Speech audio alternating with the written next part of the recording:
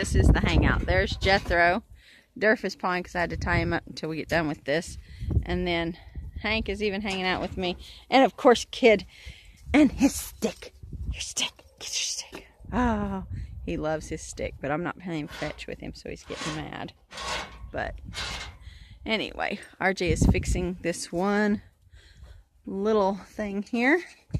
And then I should be able to finish this stall today. And hopefully have Durf in here.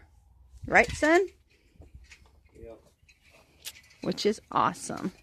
So, okay, so Durf is actually in his stall for the first time. He walked up willingly. We don't let them, don't force them. I was actually picking up this halter as I'm tripping over it. He's nosing around for the first time. And that's going to be his stall. I just walked out and put a bucket of water down, and I'm trying to get back to work, but he's in there nosing. I'm going to get a hay bag. We plan on making it his lifetime home. So I'm trying to get this thing up off the ground here. All right, it's getting dark. Durf and I are hanging out here. Aren't we, Durf?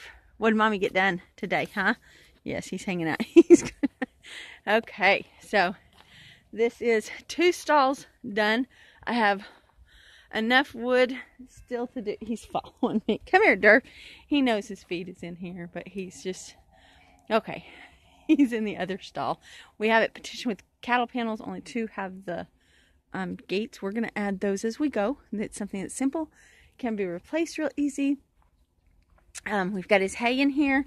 We've put him a water bucket there. It's just one of those goat tubs, and this is his new home. Tomorrow we're going to come out here and bust a big old bale of hay and actually get some bedding down in here.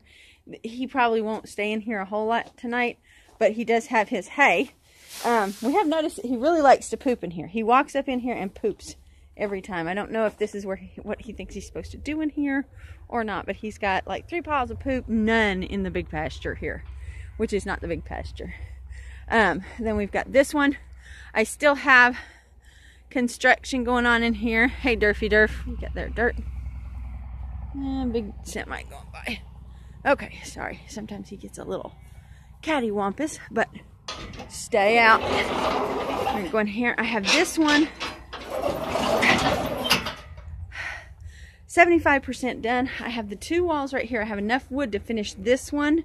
I don't have enough to do that because I had to do some spacers, and then when I went to buy some of these, I was supposed to pick up like 25. They only had 17, so I'm running short on that one, but I'll get everything cut that I have, put this wall together, and then literally I have this piece of trim to go on the side over there where the sheep will run by. We got the trim up on the top up here. I don't know if you can see that, probably not, but anyway, got a lot done today. Tomorrow Lee is off, so I'll probably come out here and do this other wall and clean up this stall. If I get this other wall done, then I'm gonna find some more of those. I want that done. I want 2 of these operational and for this winter. If we win the lottery, then I will definitely finish that.